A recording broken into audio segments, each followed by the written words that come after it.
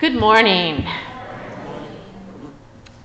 Our text this week talks about love, the greatest commandment that God has ever given to us.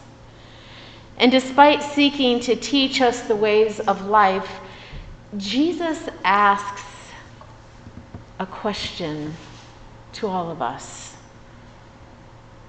Will you remain faithful? Will you love God, and will you love neighbor as self? So with that in mind, let us join in our call to worship. With hearts ready to serve, God turns our mourning into singing and our sorrows into laughter. With hope and expectation, God turns our weeping into celebration and our grief into shouts of joy. Let us come before the Lord with yearning and hearts that are ready to serve. Let us pray together. May your love, O God, move all that stands before us. We yearn to love our neighbors as we love ourselves. But often we find such love beyond us. Nurture us in your healing love, that your love may be like springs of living water, that we may rejoice and be glad, for we are your people, and you are our God. Amen. I'd like to thank Gary, who's going to be singing in just a moment, and for Alice for their offering of music.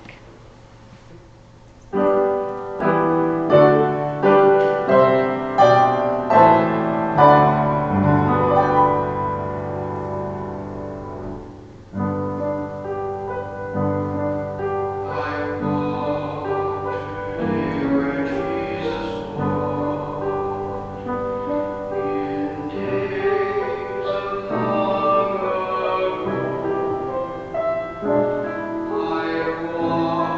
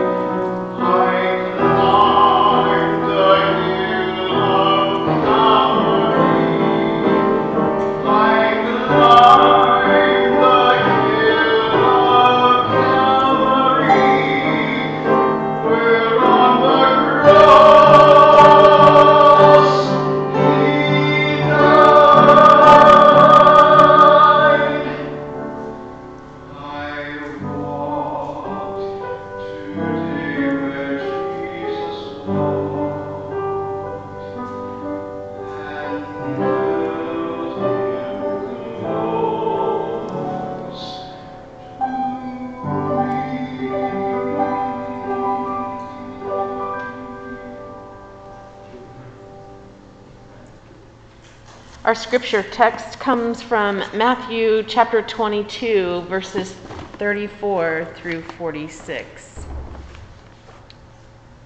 Hear now God's word.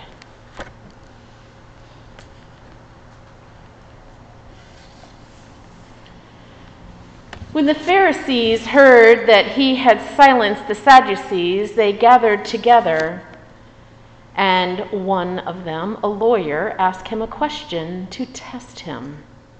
"Teacher, which commandment in the law is the greatest?" And he said to him, "You shall love the Lord your God with all your heart and with all your soul and with all your mind. This is the greatest and the first commandment, and a second is like it. You shall love your neighbor as yourself. On these two commandments hang all the law and the prophets." This is the word of God for the people of God. Thanks be to God. Amen. Let us pray. Lord, you have commanded us to love you with all our heart and soul and mind, and to love our neighbor as ourselves. Lord, sometimes we don't even know our neighbor, but we ask you, Lord, to equip us with the Holy Spirit, so not only that we can love, but we can know. Amen.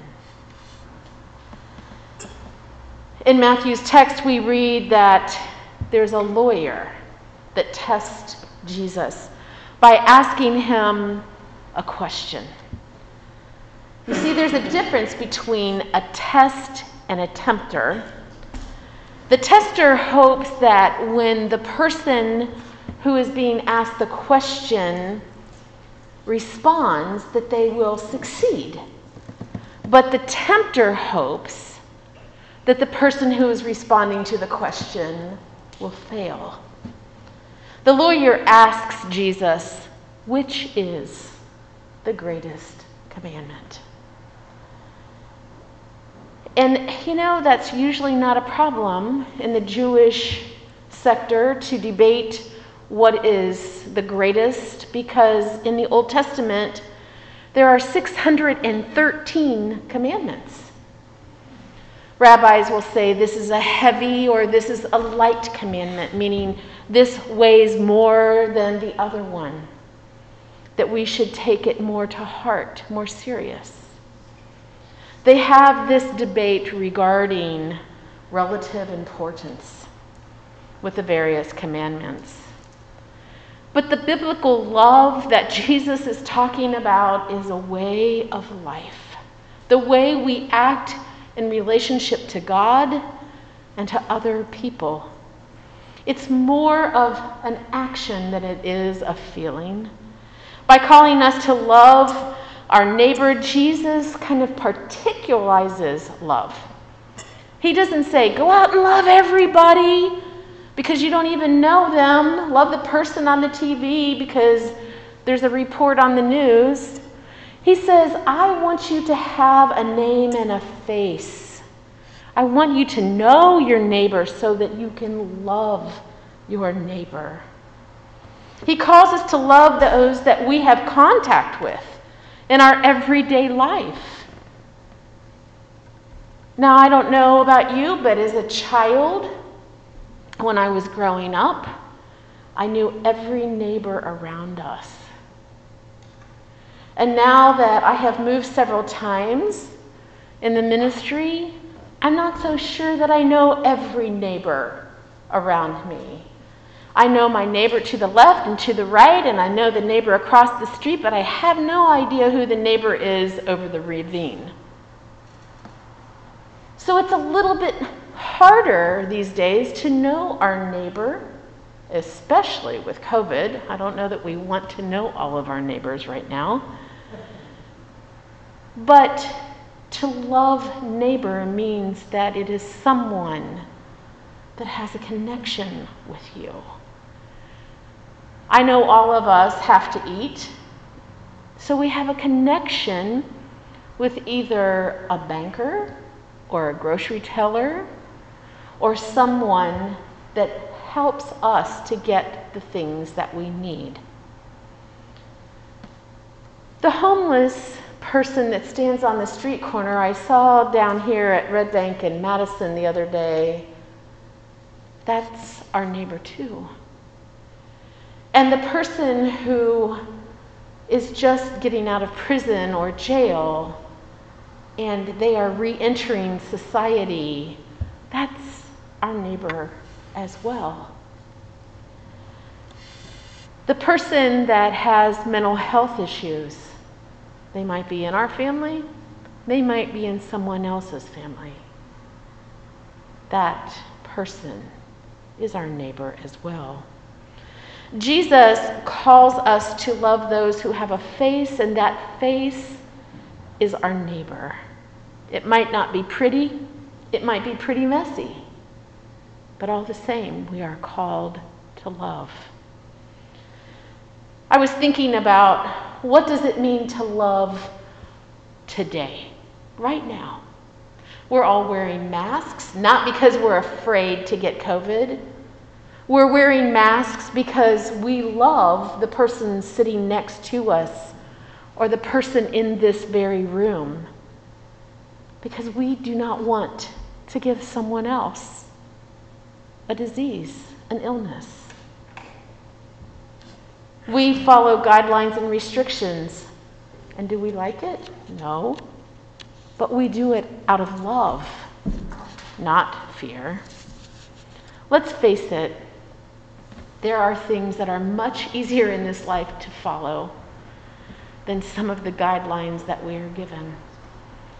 It's also easier for us to put money in an offering plate for a disaster relief or a family that's in need during the holidays than it is to become friends or neighbors with those very people. We have been commanded to love. So what does that look like? And how do we do that well? Not half-heartedly, but with our whole being. You shall love your neighbor as yourself. It's kind of like the golden rule, isn't it? It's like, I want somebody to love me the way that I would love them. Now, I know that there's a book out in the 5 love languages and we all love differently. However, I want you to treat me the way that you would want to be treated. And vice versa, right? Jesus' commandment to love neighbor assumes that we look out for someone other than ourselves' interest. It's the greater good of the whole, right? So what is your definition of love? The Bible speaks specifically in the Greek language of 2 different kinds of love: agape and philia, or phileo. Agape has been defined as self-sacrificial love, and it's committed to the highest good. It is a love that is not dependent on emotions. And without this kind of love, it would be impossible for us to be reconciled with God. Through agape love, God sent his Son to die on a cross for you and I. He bore our sins so that we can be forgiven. Not just ours, but our neighbors too. And philia is best described as brotherly love. Philadelphia is known as the city of brotherly love. It's the love between true friends, a love that can be casual or fairly intense. It's a love that responds to love from someone else. The Bible tells us that the greatest commandment is to love your Lord, your God, with all of your heart, soul, and mind. And Jesus said that loving your neighbor was just as important because we are to love with our entire being. Now, it might be easy for you and I to say, I love God, no doubt about it. I love God. I'm here to worship. You know, I do what I can for other people. But we begin to see that the greatest commandment is connected with the Great Commission. It becomes simultaneous because the love command is the very foundation of Christianity. And God calls for each one of us to be an authentic Christian, not to play church and just come on Sunday. Remember I said that it's a biblical love, it's a way of life. It's the way that we do things in our life. Jesus tells us that we must love God with all that we are because being half-hearted is not acceptable. God demands from us an all-consuming love because guess what? That's exactly the way that God loves you and I. Exactly the way. God doesn't love us half-heartedly, and he doesn't love us on Monday, Wednesday, and Friday. God loves us 24/7 every day. Every day. So what does it mean to love God with all of our heart? Jesus is talking about intentional motivation that drives us. So what are we to do with this love that becomes a passion for God? Listen to what Jesus tells us in Matthew 6:21. Where your treasure is, there your heart will be also. What we treasure reflects our passion. And what we have a passion for, we would consider to be our treasure. Here's the question. Do you and do I treasure God? We know God as a saving God and a friend, but are we passionate about God? A.W. Tozer said it like this: we may want God, but we want something else more, and we get what we want the most. So what do I mean by passion? The passion I'm talking about is defined in Webster's dictionary as a strong, extravagant fondness, an enthusiasm, and a desire for something. When Jesus commands us to love God with all of our heart, he's telling us to have that same strong, extravagant fondness and enthusiasm and desire. 2 Chronicles 15:15 says, and all Judea rejoiced at the oath, for they had sworn with all of their heart and sought him with all of their soul. And he was found by them, and the Lord gave them rest all around. Does that sound like passion for God? It is the cry of an authentic Christian and Christianity. What happens when it's hard to find our passion for God? Some of us can't seem to find our passion for God because, let's face it, we just need a heart transplant. 2 Chronicles 12:14 tells us, and he did evil because he did not prepare his heart to seek the Lord. Friends, when we wake up in the morning, God woke you up for a purpose. Jeremiah 17:9 tells us that the heart is deceitful above all things and desperately wicked. Who can know it? God knows your heart condition and mine. You and I have an interest in God, and we can have a desire for spiritual things. But God tells us that he can give us a new heart. God can give us a new heart. Ezekiel 36:26 says, I will give you a new heart and put a new spirit within you. I will take the heart of stone out of your flesh and give you a heart of flesh. And then I will put my spirit within you and cause you to walk in my statutes, and you will keep my commandments and do them. Friends, when we give our lives to Christ in response to God's pull on our heartstrings, we not only get a new spiritual heart, we get a heart that's passionate for God, to know God personally, and to obey God's commandment to love God, to love neighbors, to love ourselves. In Hebrews 10:16 we read, "This is the covenant that I will make with them after those days, says the Lord. I will put my laws into their heart and their minds, and I will write them." And then he adds, "Their sins and their lawless deeds I will remember no more." If you've lost your passion for God, it's not too late.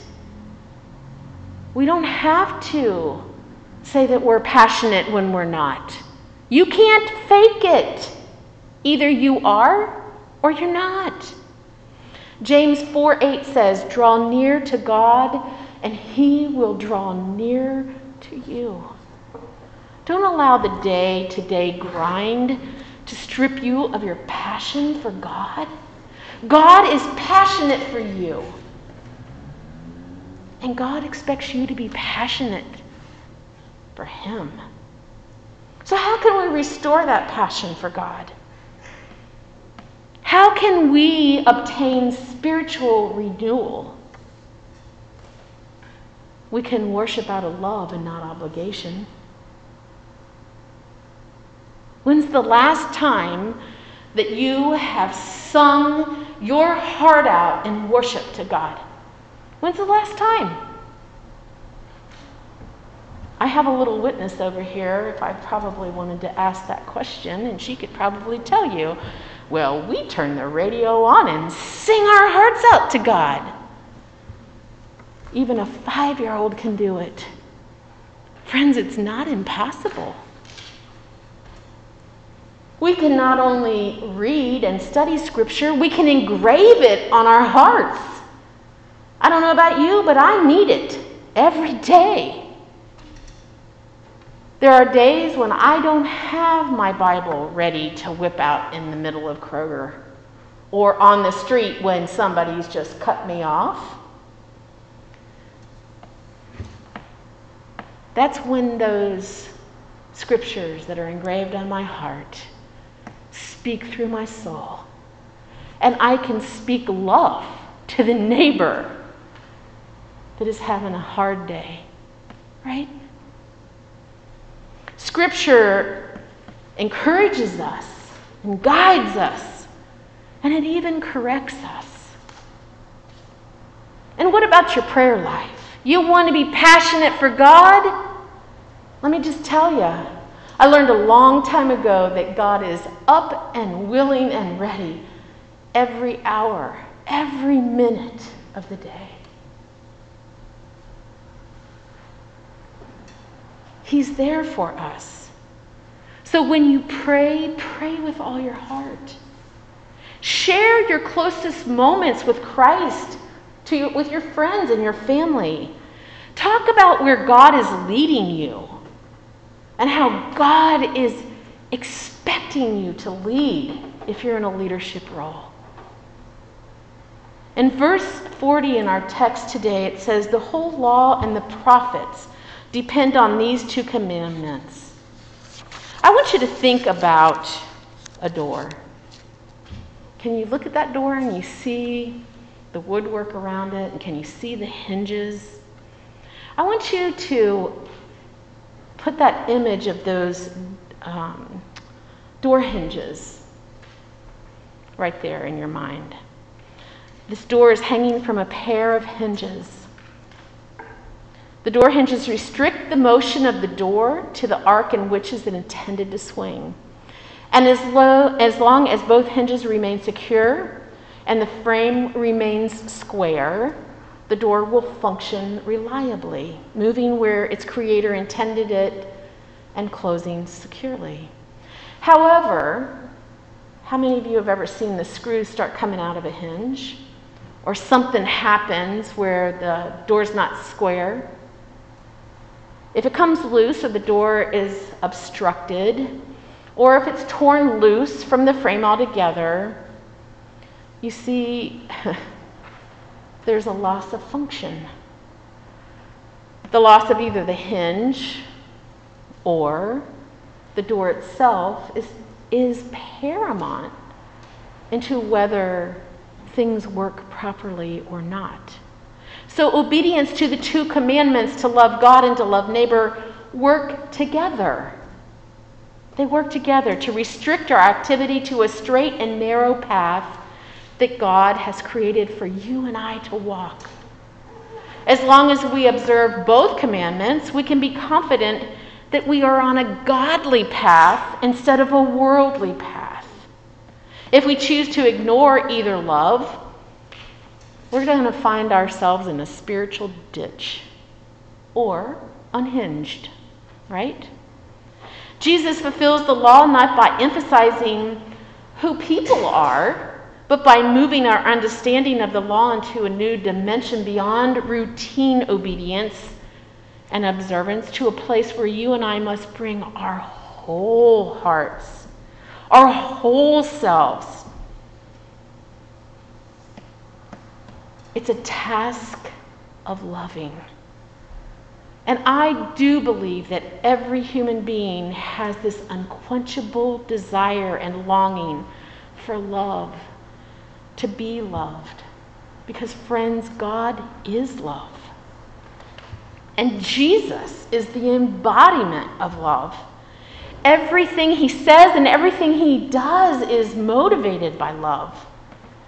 God has given humans the desire and capacity to love because we've been created in God's image. There's nothing that you can do to separate you from the love of God, because God loves everyone. God's love has no beginning and it has no end. We can't measure its height or depth or length. It's an inexhaustible love. Inexhaustible. God's love is spontaneous and transcends all human limits. Throughout Matthew's gospel, Jesus has demonstrated ministry and trained his disciples and provided the church a mission and a purpose. And he's given them a great love, a great inexhaustible love. I don't know, church. I think it's time for us to love. What about you? Amen.